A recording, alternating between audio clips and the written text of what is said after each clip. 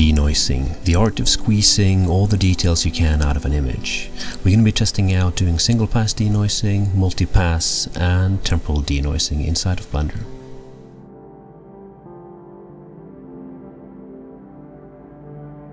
Welcome to this video on doing denoising inside of Blender.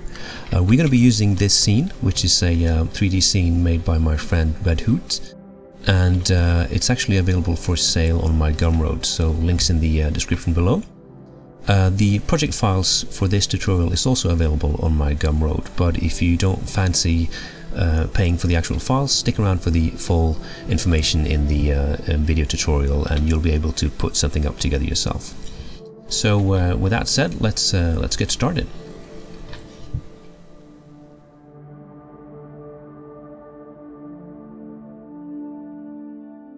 So the first method of doing denoising inside of Blender is to use the denoise node, and we're going to be doing a single pass denoise and having a look at what kind of quality and results we get from that. So we're going to be denoising this little animation, and we're going to be doing just a frame for now. So the first thing you need to do in Blender is to make sure that in the view layer passes you enable denoising data inside of the compositor. That way you get access to the regular beauty image, but also the normal and the albedo, which is something that the denoising node needs. So we're going to put down one of those nodes, it's called denoise, and we're going to hook up the beauty, the normal and the albedo. Now let's just switch to the image editor and have a look at the output. So you can see the actual render is quite noisy, but if you compare it now with a denoised version, it's a lot cleaner. One thing that this method isn't particularly good at is retaining textural detail, so you'll see that even though it's getting rid of a lot of the noise, it's still quite soft and blobby and blurry, and that's something we're going to be taking a look at in the multi-pass setup coming up next. But first let's have a look at these two in comparison and playing the sequence back.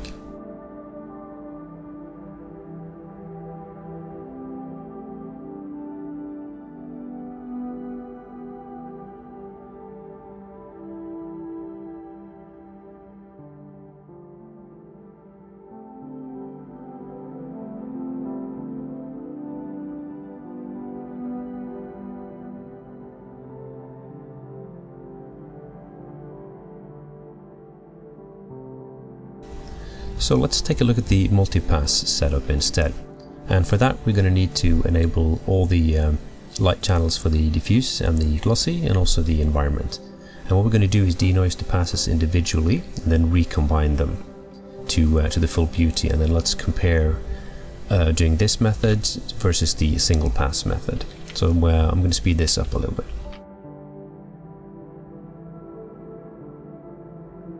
So this method of doing a multi-pass way yields a little bit sharper result, but you also have a lot more control over the overall image denoising process. It also allows you to do things like perhaps sharpening the actual diffuse color a little bit, so you can do local contrasting, get more perceived sharpness. The multi-pass denoising method is a little bit more CPU intensive, but I find it to give me much sharper results.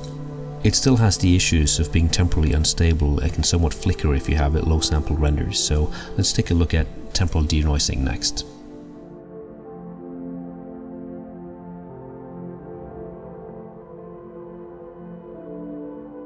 And temporal denoising requires you to have multiple frames available for your render. So in this case we have an EXR sequence of about 50 frames, and we're going to be denoising 3 frames at a time.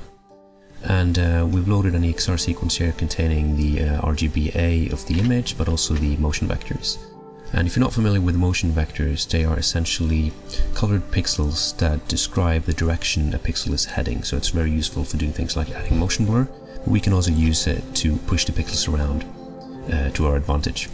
So the first thing we're going to do is we're going to be duplicating the read node, because we want 3 different frames. We want the previous frame, so we're going to push it by 1 frame, and we're going to be pushing it another frame backwards as well. So essentially we now have the current frame, the next frame, and the previous frame. And what we want to do is combine them, and we're going to be using a mix node.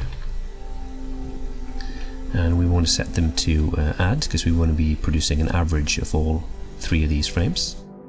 So we're going to be duplicating it again.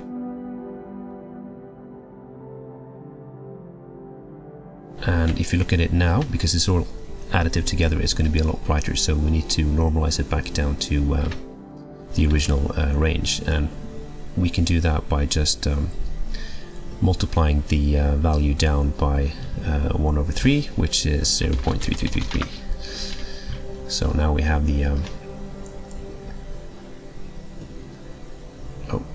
we got to do it here. We got to set the actual multiplication value here.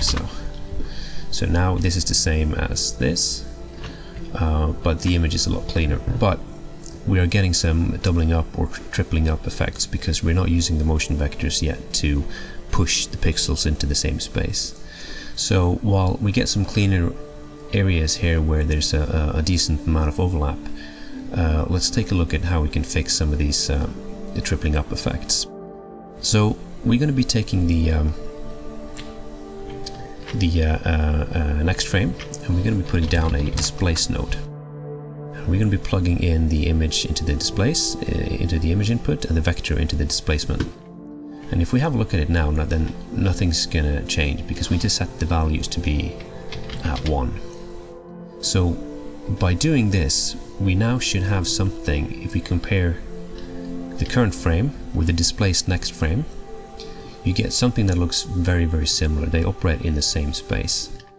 So if we do the same thing with the previous frame, so we duplicate it, we plug the image in, the color in, and the motion vectors, and we need to scale it by -1 because we want to push these pixels back to where they're supposed to be. So if we're doing this right now, then we have 3 frames: the original frame, the next frame displaced, and the previous frame displaced, and they should all kind of live in the same same space. So if we rewire these in now and have a look at the output, you can now see that most of the tripling up effects have disappeared, and you can especially see if we expose up a little bit, you can see the difference in quality. Even though this is just a fully noisy 64 pixel sample render, you can see that it's a lot cleaner than the raw render. So if we compare it again, and what you also end up with is something that's much more temporally stable. And of course you can combine all methods. You can take the multi-pass version and feed it into the temporal average setup, and you get a very, very clean and stable and predictable result.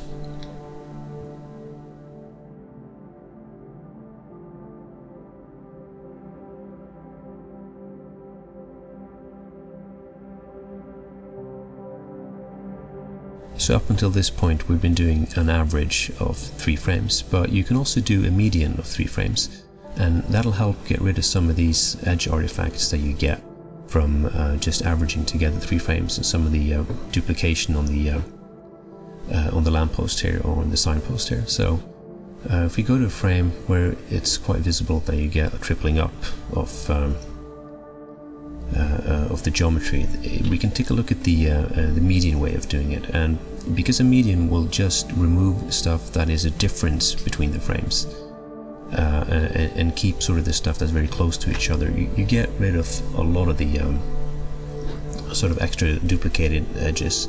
It won't get rid of everything completely, like you can still see there's some overlap, but in terms of getting rid of some of that ghosting, it's a lot better. So we go to a frame such as 1042, we take a look at